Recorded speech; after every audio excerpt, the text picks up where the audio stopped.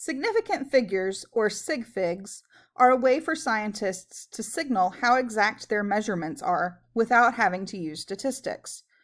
A properly measured value always has its last digit estimated, and so measured values inherently indicate their exactness. But when measurements are used as inputs for calculations, the math can result in far more or fewer digits in the answer. Sig figs tell us where we should round our answers based on the exactness of the measurements involved. Suppose you were asked to measure the length of a line and given the 2 centimeter rulers shown here. If you used the top ruler, you might estimate that the line was 7.6 centimeters long. The end of the line clearly falls between the markings for 7 centimeters and 8 centimeters, and you would be estimating the tenths place. The bottom ruler, on the other hand, has markings every tenth of a centimeter. Measuring the same line on this ruler, I would estimate the length to be 7.69 centimeters. The end of the line is very close to the 7.7 mark, but it seems just a little short. In each case, I'm reporting the length with one estimated digit. For simple measurements like length, the place value of the estimated digit indicates the type of ruler or scale that I have used.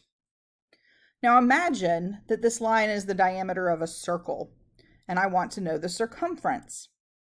In order to find that, I would need to multiply the measured length by pi. Since pi is an irrational number, my calculated circumference would have infinite digits, regardless of which ruler I used to measure the diameter. By using sig fig, I know where my answer should be rounded in order to indicate which ruler I used to obtain the circumference.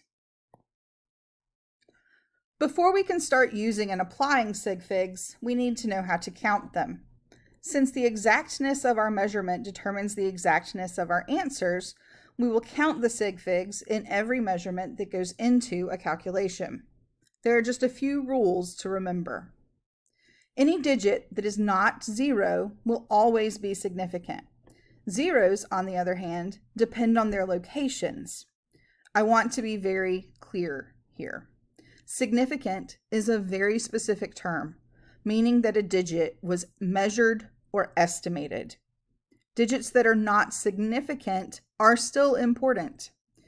This means that leading zeros, which fall to the left of all non-zero digits, are not significant but cannot be ignored. If I have a number like 0.001, it only has one significant figure, but I cannot write that number as a 1 by itself.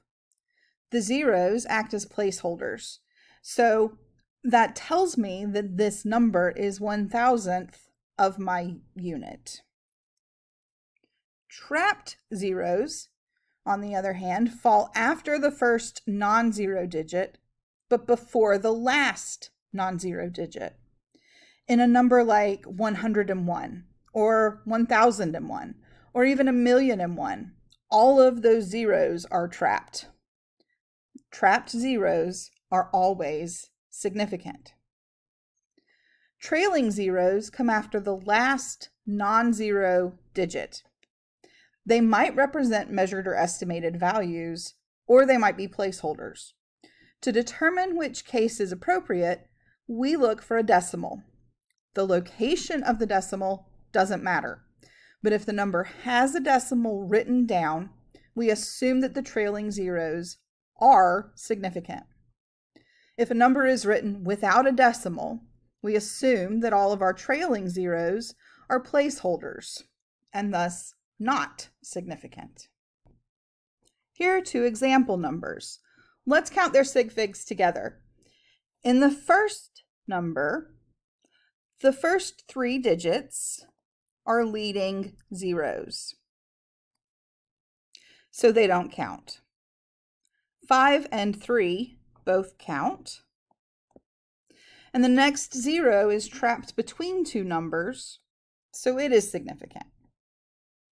The 1 and the 6 always count.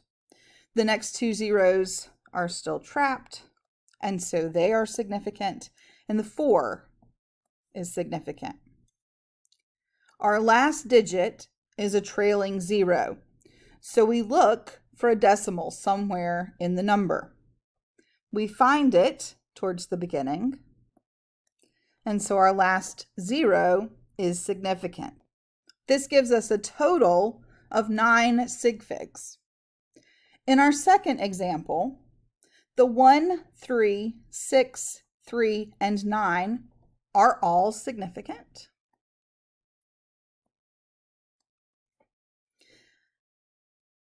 That leaves us with 4 trailing zeros at the end. There is no decimal given in the number. It doesn't come at the end. And so those trailing zeros are not significant. Therefore, this number has 5 sig figs. Adding a decimal to the end would give this number 9 sig figs. And so if you needed to write it with 6, 7, or 8 sig figs, you would have to use scientific notation. There is a trick that can help when we're counting our sig figs. Since we only use leading zeros as placeholders for numbers that are smaller than 1, we'll never be ignoring zeros at both ends of a number. We can strike through zeros until we get to a non-zero digit, and everything that's left then will be significant. For numbers with a decimal, we can start on the left and strike through until we get to a number. That gives us the same 9 sig figs that we got before. If we don't have a decimal, then we're going to start on the right over here and do the same thing. That's going to give us 5 sig figs, same as before. You're sort of starting at the decimal point to strike through, whether the decimal is written out or not. There are, of course, a few exceptions to those rules. We say that these exceptions have infinite sig figs because we're always going to use the smallest number of appropriate sig figs in our answers. Using a number with infinite sig figs means that our answer sig figs only rely on the measured input values. The first exceptions are numbers that are defined.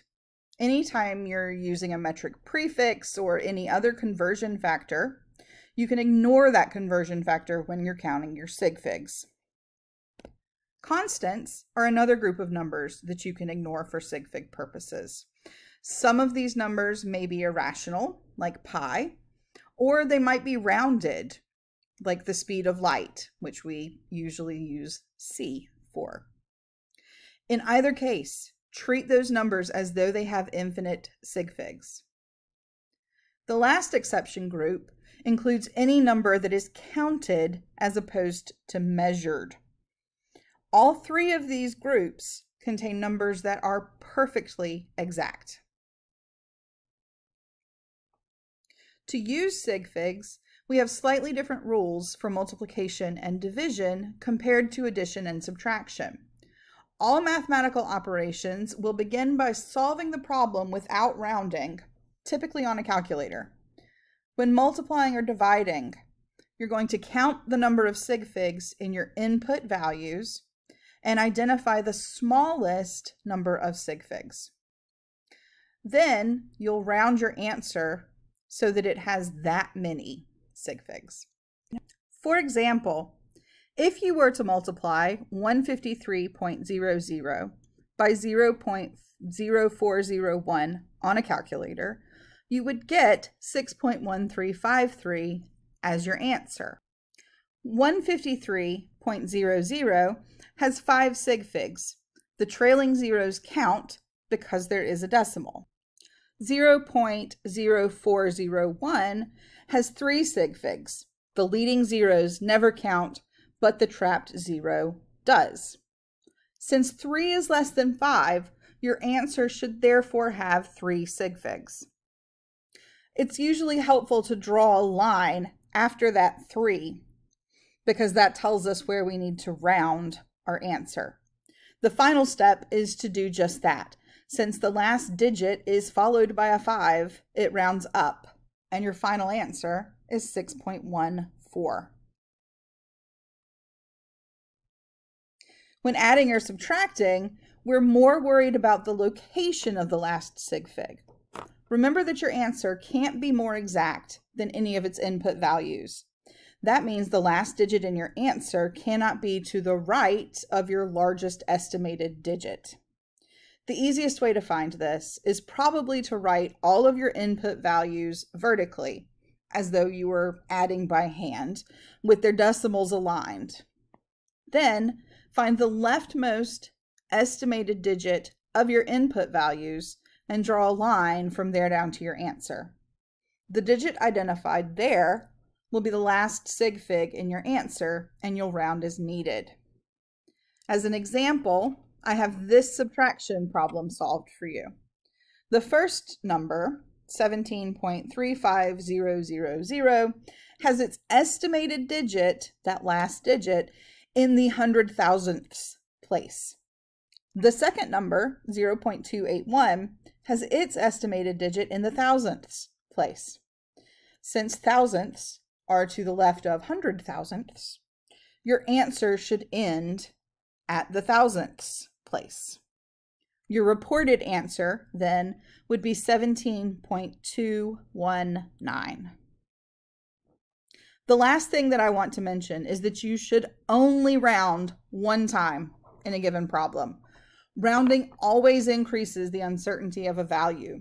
And so for multi-step problems, keep as many decimal places as you possibly can until you reach your final answer. Then and only then, look at the sig figs in your input values and round appropriately. The best practice is to let your calculator carry one answer through to the next step.